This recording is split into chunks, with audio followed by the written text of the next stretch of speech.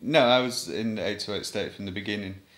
808 State originally was like more of a hip hop collective, except it wasn't called 808 State then. We just used to put on nights in Manchester via Eastern Bloc Records.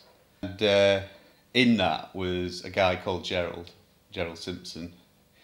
And he had some equipment, like 808 drum machine, 101 synths. We had some equipment, and basically we became a group because we just pooled equipment. I mean, we used to churn it out like wallpaper. It was so easy to do that we just used to make tapes and tapes and tapes of it, like on C90s, and then take it down the hacienda, you know, and get it played.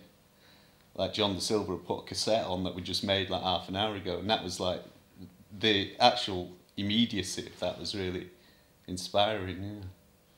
There was quite a big shift towards sort of gay nights, where there's quite a mixed audience, and I know a lot of our crew were, you know, this boundary of like territory between sort of gay culture and sort of normal straight culture fused quite a bit in the sort of mid-80s around things like New Order type music, you know, that sort of electro thing that Blue Monday sort of blew open the doors to. And the crucial sort of radio programme that we used to listen to in Manchester was Stu Allen's show on Piccadilly, Key 103 on a Sunday night.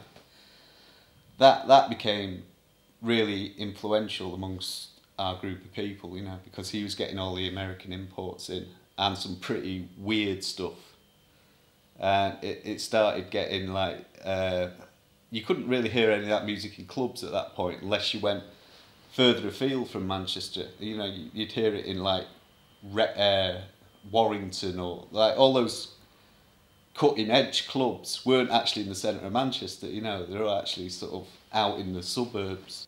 And obviously, you know, that Manchester thing was just about starting at that point as well. We definitely saw ourselves as an underground thing that had a life, you know, not like a one-hit thing, you know. The only other competition round at that point you've got to remember is people like Guru Josh and Adamski and things like that, you know, and it was seen as very throwaway culture. It wasn't seen in the same light as coming from a lineage of all the American stuff. That's how we saw it, you know, it's sort of like building on a big tradition of underground dance music.